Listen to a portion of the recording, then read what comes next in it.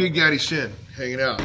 And so what happens is playoff season, right? And a lot of people are like, oh, I want to get playoff tickets. I want to get tickets for this. Oh, I don't know, to go on SeatGeek, StubHub, or whatever. Yeah, right? And then you go to like stadium, it's like super expensive. You go to like StubHub, eBay, all this stuff. They're selling it for like double, triple, whatever the price. But I have a secret for you.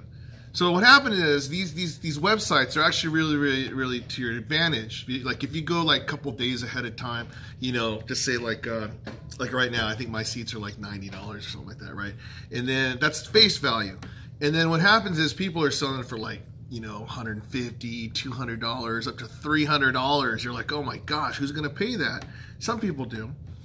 But here's what you do. If you want to go to one of these games and you don't want to pay that much price, what you do is you get parking. Just buy parking. Don't even buy your ticket. Go straight to the parking, okay? You go there and you wait by the gate. So just say the game starts at 7:10, okay? You go on, you wait by the gate about like maybe till about 7 o'clock, okay? 10 minutes before the game, you go on SeatGeek or you go on StubHub. Don't go on SeatGeek. They double sell, triple sell their tickets or whatever. But on StubHub, what happens is these tickets that are normally like $150, $300, these people are doing drastic discounts, and you could probably get it for cheaper. Because what happens is on StubHub, if they don't sell their tickets by 7:10 game time, if they don't sell at 7:10, all the tickets go off, and these people get zero.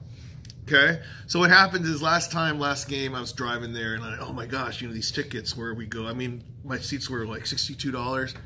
And then people are selling for like $150, $200, whatever, right? And then just for fun, you know, when you're going in the traffic parking, okay, how much are tickets going for, right? All of a sudden it said like, you know, $150. And then like 2 hours before game time, oh my gosh, they're $70. Oh wow, an hour before, went to $50. I mean, this is less than face value.